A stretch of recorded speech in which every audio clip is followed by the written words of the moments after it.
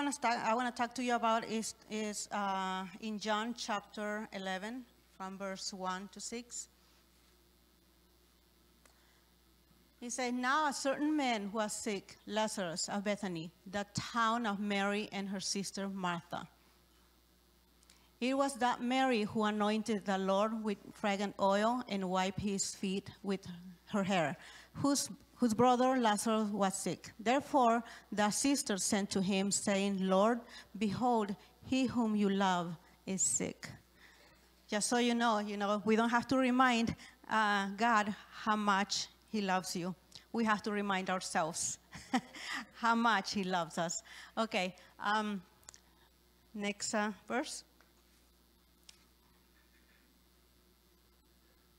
When Jesus heard that he said this sickness is not unto death, but for the glory of God, that the Son of God may be glorified through it. So Jesus said, okay, don't worry about it. I got it. I got it taken care of, okay? So, okay, next verse. Now Jesus loved Martha and her sister and Lazarus. So when he heard that he was sick, he stayed 2 more days in the place where he was. Normally it happens the opposite, right? We heard them, okay, there we go, we're running.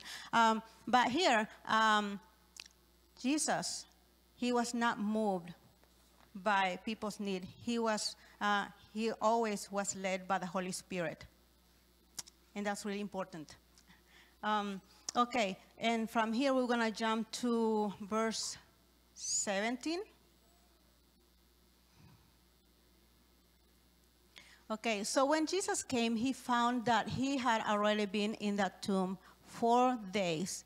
Now Bethany was near Jerusalem, about 2 miles away. And many of the Jews had joined the women around Martha and Mary to comfort them concerning their brother. Hold on. Okay. Where were we? 20, right? So Martha, as soon as she heard that Jesus was coming, went and met him. But Mary was sitting in the house. Now Martha said to Jesus, Lord, if you had been here, my brother would not have died. So here, as I was reading this, I was thinking, just how Martha was feeling. And, the way I see, she was saying, like, okay, Lord, what took you so long? I am so disappointed. Why didn't you come sooner? Sometimes we get disappointed, right? Disappointed because things don't happen in the way or time that we would like. So, how many of you have? Just me? No?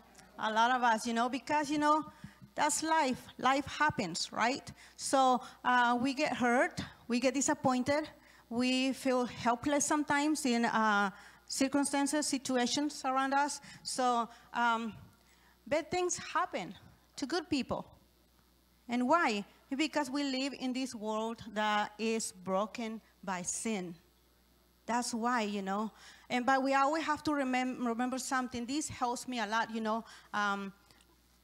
just to remember, when I'm going through a hard time, I always remember, God is good. The devil is bad. That's all, God is good, the devil is bad. And bad things happen in this world. Bad things happen to us because, we live in a broken world. And that's why, thank God, we have a Savior, right? And that's what we are celebrating today. We are celebrating Him, our champion. The song that we were saying, He is our champion. He rescued us. Okay, so let's look in verse 32. Then when Mary came where Jesus was and saw him, she fell down at his feet, saying to him, Lord, if you had been here, my brother would not have died. So first Martha is disappointed and all that, but the 2 sisters, they felt the same way. So I see one thing here, that Mary was a worshiper, right? But she still, was broken heart. Even though we worship God, we are close to God, that doesn't mean that bad things are not going to stop there. We as worshipers, as Christians, that, we're still going to go through hard time, but God wants to be by our side. Yeah. So I remember, my spiritual mom years ago, she was sick, and I remember praying, praying, that God would heal her, and she didn't. God healed. She passed away. So I remember being so disappointed, so hurt, and I didn't stop there, For a while, I was disappointed. I said, why God? Why God? Same than what Mary and Martha were saying, was in the same, okay, why God? Why she had to die? So I didn't stay there, of course, And I remember, loving to pray for people, But when that happened, I stopped. I said, okay, I'm disappointed. I'm hurt. I'm giving up, I'm not going to do that anymore. Maybe because, Jesus doesn't love me enough, or he's not doesn't want to use me. I did put a lot of excuses. So yeah, things happen. Things happen. That's life, We live in a broken world. So it's okay, we get disappointed, but it's not okay to stay there. When we stay there, defeated, then we lose, and the devil wins. So yeah, let's go to verse 33.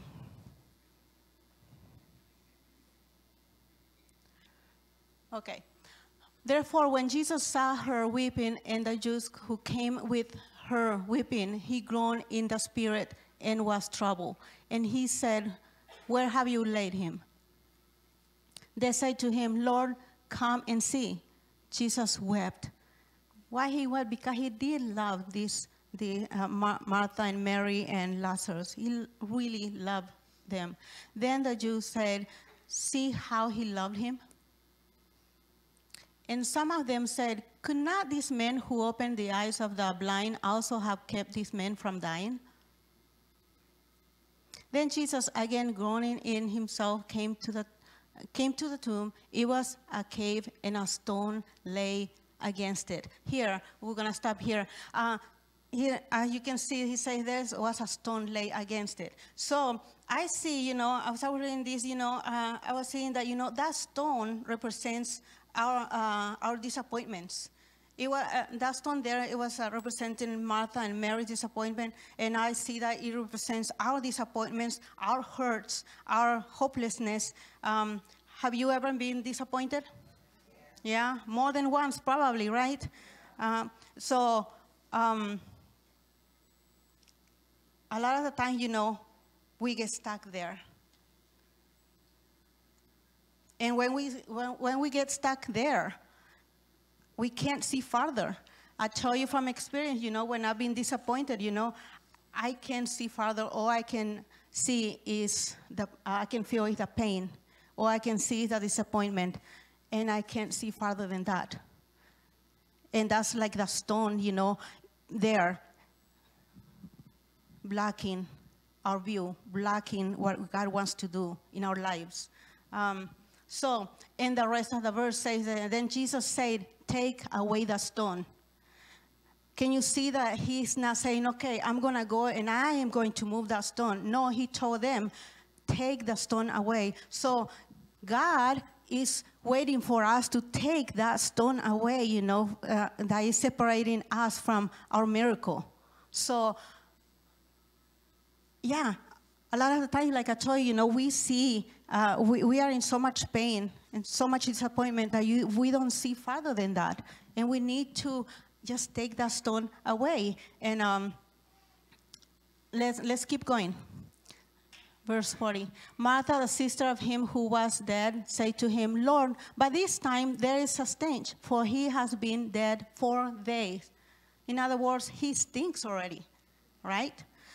And a lot of the time, when God is telling us, like, come on, get up. Come on, get over that disappointment. There's more in life than that. And we, with our thoughts and with our words, sometimes our thoughts and words stink, right? They stink. And God wants to do something. But when we are saying the things we are saying, like, we are tying God, we're tying his hands. He can't do anything. Why?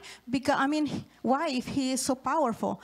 No, because he wants to work with us. He wants to partner with us. He wants us to think it and speak it also. So there's power in our words, right?